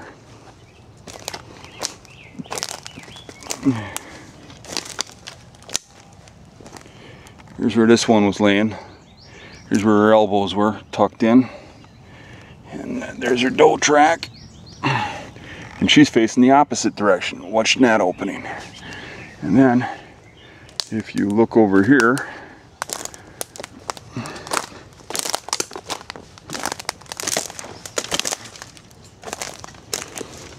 here's another doe bed. And here's where her elbows are right here. And she's facing out, looking out here. So they got this whole area covered. And there's running tracks coming out of all these beds. So they were in here when I came in here. So here's bed number 1, bed number 2, bed number 3. That one faces that way, that one faces that way, and this one faces this way. How many of you looked at the maps of this area? A little bit. Most of you. So how many of you picked up this spot? Pretty obvious.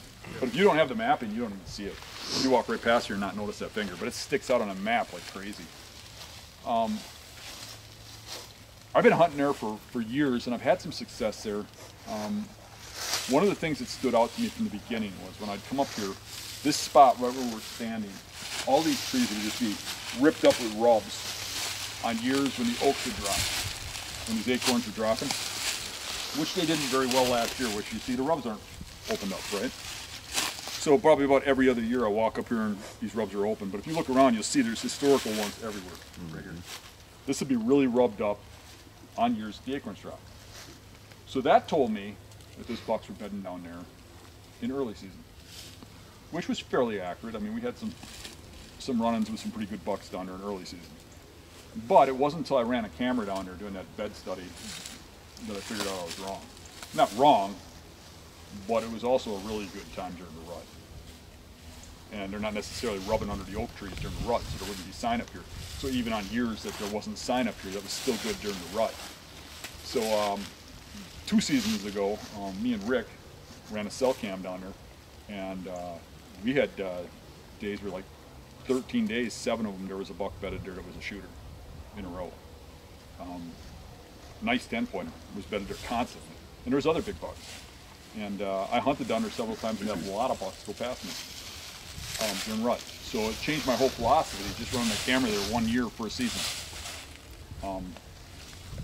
The year before we put the cell cam there, somebody I know put a regular camera down there.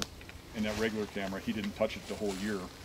And there was a period of rut where like out of 14 days, there's only 2 days you wouldn't have shot a buck. And that's to say that the camera didn't pick them up. They might have been there and the camera didn't pick them up. But once you hunt it, I think you make an interference there. But you start to learn there's certain time periods when spots are hot, you know what I mean? And this is one of them.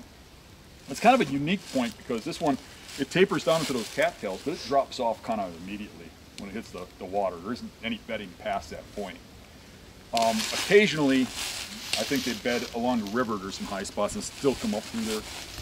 I think you walked in there, didn't you? So there's some bed on the from down there. rim? I didn't see a lot, but I only took, you know, one straight line path when we were driving. So I think there's some beds in there, but not a lot. Most of them are right on the point. And when I've hunted in there, those deer get up right off the point. But it's a really good point, and it's one of those areas that's got specific time frames. Pre-rut and early season. You know, the first week of the season and pre-rut. And I've never really seen a lot of pressure there. Occasionally I'll see a guy down there. The other year when me and Rick ran that camera for a whole season, one day I saw a guy walk in front of the camera. And it was a gun hunter just walking. And it looked like he looked at the camera and turned around and left. So that was the only, during the whole season, interaction we had with a person down there. But that season that we hunted, a kid hunted up here because of all the rubs and shot a doe here. You like that story, didn't you? Well, it's funny the way you explained it, that he went running all the way back to the vehicle with that thing on his shoulders to show his girlfriend. He did. So, he put the deer on his shoulders and literally from here ran all the way to the parking lot. His bow was standing and everything. But he was a young guy, probably like 17 or 16 or something. His girlfriend was dropped him off and was picking him up. And he couldn't wait to show her this doe he shot. He had it on his shoulders. I mean, I think it was his first deer or something like that. Yeah, I stopped and talked to him, congratulated him. Yeah. And then in the back of my mind, I'm like, oh, I hope he don't camp out there. So I never did see him again. So. But he shot the doe that was hot. Yeah. That was with your buck. That was the doe that was driving the buck. Yeah. Because that's what happened with that being such a good rut spot, is there's does that bed there a lot later in the season, you know. So even on our camera, we were picking up that doe group quite a bit. And then the rut buck showed up. So on my Onyx, I pinned that island out there, not this point coming off the main island. So what would make this better than out there? Or is not a lot. They're both great. Okay. That's where we go next. I can guess. Yeah. So I mean, that's basically what we're doing, is hopping features. You know, and I did notice a couple of times when I was out here, the bucks came from that island. You know, especially the younger ones that would get that far in daylight. Now, if you were to hunt your way into this, okay, great terrain feature, island out there, would you hunt your way out to there? Unless there was something telling you to get straight out there? What I've done in the past is walk up here and see if the rubs are active. Okay. But nowadays I probably just hunt it. But I don't have to hunt this first or second. Okay. I mean, I can get into that island without boogering this. Matter of fact, people walk through here all the time, because when people come to an island like this, or any land body, they don't walk the way we did. They tend to follow the land features because they don't want to get lost. They walk in circles. So you'll see dog walkers and stuff walk around the rim of this island quite a bit. He was either bedding over there or over here pretty consistently, but staying in these cattails, not going to woodland where you could hunt them. And it was gun season. I had my buddy go in there after his hunt in the morning, and he was going to kick that deer. If it was in there, he was going to walk that bedding area, and I was hoping it would show up over here.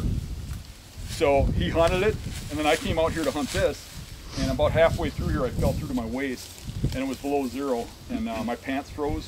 So I only lasted till like 9 o'clock, and then I had a deer come running in from his direction and bed underneath me, a little forkhorn. So I figured he did his drive, so I waited a little while longer, and I got down, and I went out, and it took forever for him to come out, and he said he didn't even do it till like 11, and I was already out of the woods. So then I came back in the evening to hunt here, and I walked up to this tree, and as I put my stand down, the buck jumped up underneath that tree right there. That buck. And 2 days later, one of my neighbors on the other side of the swamp shot it. So because we kicked it around during gun season is why that happened. So you got to be careful with some of that bumping and stuff. I had one time I came in here and I hunted this tree, and I had a really big buck jump up over there and run in here. And I set up anyways, and that buck came back at dark, and he stopped right underneath this buckthorn tree. And I had the wind in my face like we do now, but it was calmer. and all of a sudden he snorted and blew back in there. I don't know if he just caught a backdraft or what, but that was another close encounter. This brush loses its leaves in mid-October. So the fact that that was just completely full of rubs and beds, and knowing that a buck was not going to bed there in the blazing sun when those leaves are down, they just move into the cattails. That told me that all those beds were being used in September. So that number of beds and that amount of sign in September told me that there's usually a buck there in September. And knowing the buck that was running around here, I really wanted to hunt it. So I followed the trail back straight to that point and set up over there. And then when I hunted this the first time, I was waiting for a north wind, and it was just the opposite of what we have now. North wind going straight that way, and a brisk north wind. The reason brisk is because I got to make some noise in the cattails and the wet stuff. So first strong north wind we had was about 5 days in the season. I went around, got to that tree, and when I got set up, about a half an hour later, a doe, well, fawn, got up 15 yards from me, bedded right beside me, stood up and started feeding.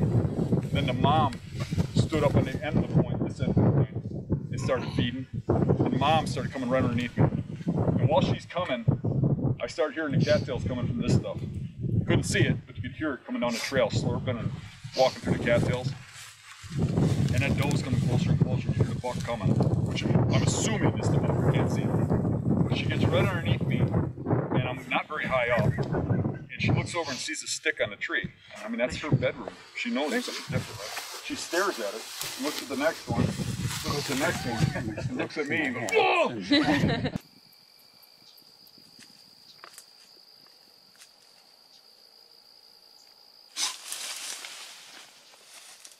Jumps out into the marsh for the fawn and runs around back to the point and just starts blowing, blowing, blowing, blowing. I won't stop.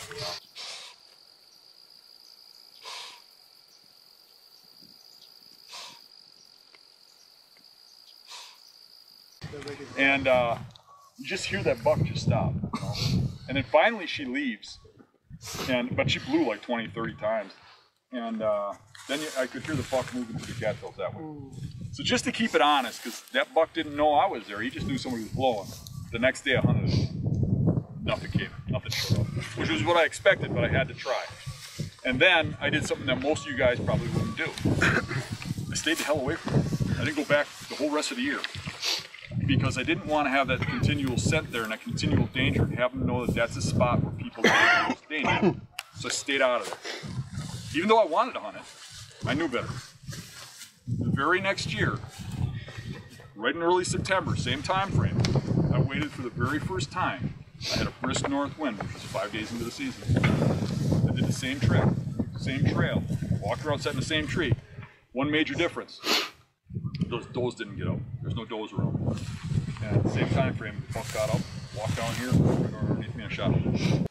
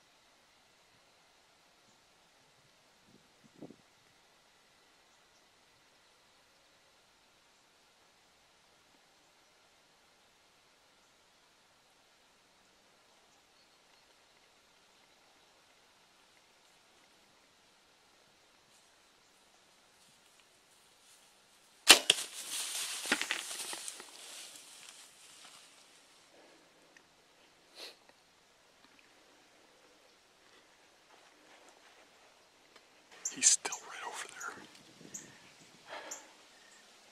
I hit him a little far back. I either got liver or guts. It's a dead deer, it's just a matter of finding him. He didn't go but 20 yards. I saw him right behind the bushes moving a couple minutes ago. I think I might have to leave that one overnight. That's a good boy. Good boy. Yeah, that's a good boy, man. Check it out, Dan. Nice Holy job, buddy. cow, dude. Congratulations. Good job. All right. That thing is awesome. That thing is nice. Holy cow, that is awesome, dude. Yeah. Couldn't have done it without you, Max. Good job, buddy. Max is excited. Good job, Max. When did you first know he was there? Did you just scout? You just found the bed, or did you actually? I found this right here that we're going to look at. I found that there was a good buck bedded in here. All this red brush was tore up, and you can see some of it was tore up higher and broken off higher up, and there was a lot of it. And I knew that that buck was living out here, right out here. So that's pretty interesting to me that you didn't know what he was. You just knew he was mature, whatever he was. No, I pretty much knew the two bucks that were out here. Okay. There was two different bucks he could be. Okay. There was a very large 12-pointer and him. But I was pretty sure it was him because I hadn't seen the 12-pointer in over a year, and I was running cameras. So I'm thinking somebody might have winged that one, and I still haven't seen it, so I think it's just gone. And you say you like running, a lot of times when you do run cameras, you're running them where they accept cargo bands, human scent, human pressure. So you might have over a walking trail or In this case, I had the camera Only reason on the about this island, was for the wind and every stop. buck out here goes up on that island. It's getting cold, that's why I ended up going with that. Now there's like 5 cameras on it. None of them are mine. Why do you think they all go to that island? Doe bedding or something? Or? I don't know. The bucks? One of them deals, yeah. You know, it kind of, best crops are over in that area, and it kind of, they got to go past it, and they tend to go to highland spots. You know how we look for the lone tree for the bedding? I'll tell you what else I see. They seem to, even when there ain't bedding underneath, it seems like all the trails go to them and then spread out. Like you expect there to be bedding on a map because you see trails going to it. Right. It's almost like they use those as a beacon, right? Like that's their travel, because they're sitting in the cattails, all they can see is the sky, right? Right. And they seem to end up at those islands and like cross over. You can see the treetops or something. Yeah, exactly. Makes sense. That's dogwood, that red stuff? There's some dogwood in there, but it's like willow brush mainly. Okay. But you can see the red tint, that's dogwood. Okay. So let's take a look at the set. Right. Because if they don't they can't kind of push their way. So buck was bedded in this red brush. And then we were headed to where Dan's kill tree is.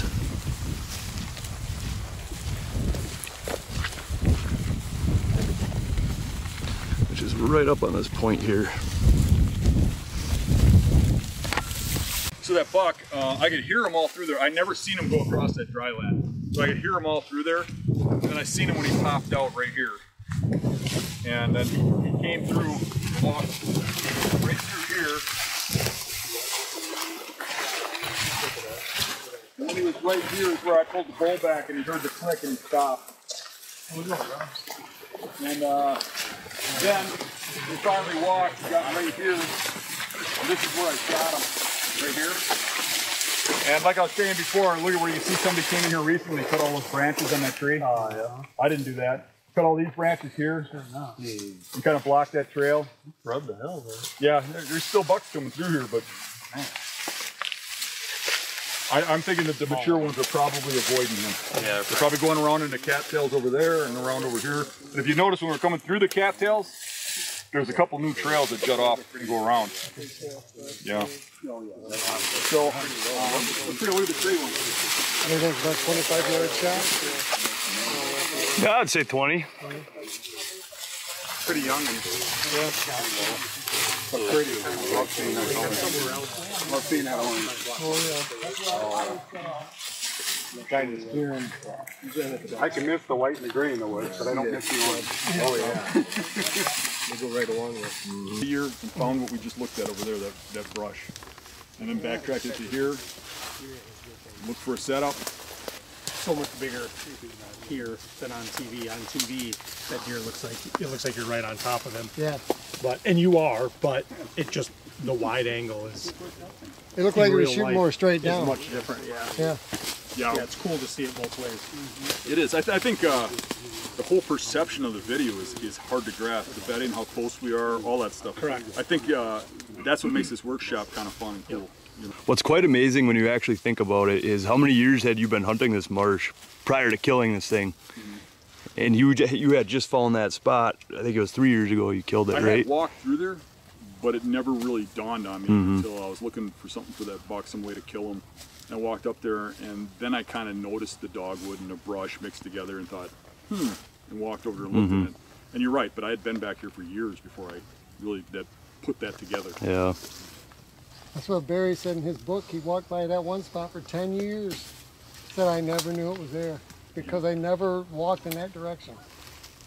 But he found it. He said it was the best spot on the whole property. I hunted it for 10 years.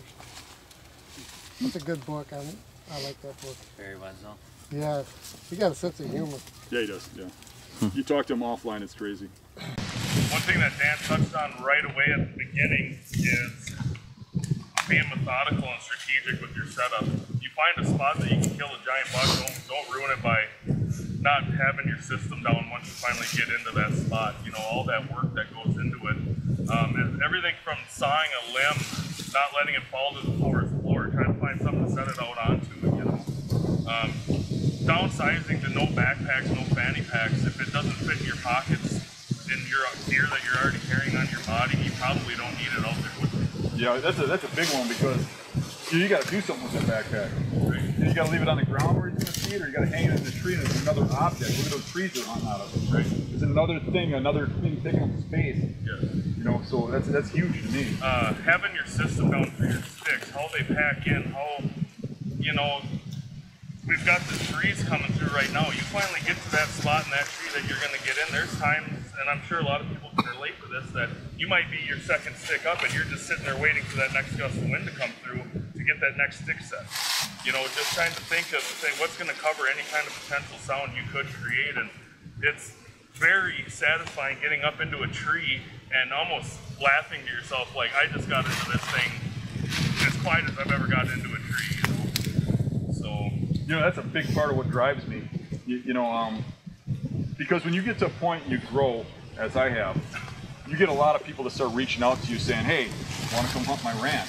Hey, want to come do this? Want to do that? And I could easily go off on the route that most people do when they start getting well known and hunting ranches and stuff like that and become unrelatable to everybody that's in my audience, right? But what drives me to keep doing it this way is there's something special about going on an equal playing field with everybody else and getting it done. To target a certain buck and to set up in a tree, find that bedding spot you think he's bedding in, figure out how he's going through there, make a plan, and out of what do you think is out here, 10 million trees? Pick the one tree where you can kill that deer in daylight and sit there and have that buck get out of that bed and walk you and kill it. There's a satisfaction there. There's a satisfaction of doing it quiet, of getting in there silently, figuring out a way to get in there, and you literally have to do everything right. You know, it's not a simple task. I also see the advantage today over when you and I were kids. All you had was those big, heavy steel, mobile stands that weighed a ton, and they were loud. You couldn't get them into those. You couldn't get close like that. So with the lighter stand, like the one you developed, it's going to be a whole different ballgame. When I was a kid, I can remember when I really started getting into being mobile. I took like a solid steel stand, I think it was an API stand, and they didn't have straps, they had chains. I put hose over the chain, and I electrical taped and duct taped every metal to metal contact, and I think it was like 30 pounds. And then I had screw-in steps that I taped every bit of it except for the threads. And then I put rubber bands around them in 3 places so that they wouldn't rattle in my pocket. And I used that to sneak into those areas. But I think a lot of people think that they have a little private farm or something that they haven't made and there's no pressure there. But really, there's the pressure. You know, so that spreading it out and getting on public land is good for you in 2 ways. Not only is it keeping the pressure off your land, but you don't grow as a hunter on the same stand over. You keep walking to the same stand that you have preset on a public or private piece or lot or a funnel or whatever. You're not learning them. You're not growing as a hunter. What we're doing out here is we're growing constantly learning, constantly moving forward because you're doing something different every day. So you're seeing things different. You're seeing how deer react to things. You're seeing how you're relating one spot to another spot to another spot. And even when you get into even beyond that, like when I go travel to all these different states, you start comparing the different terrains and stuff, and you really become a well-rounded hunter. Stand placement.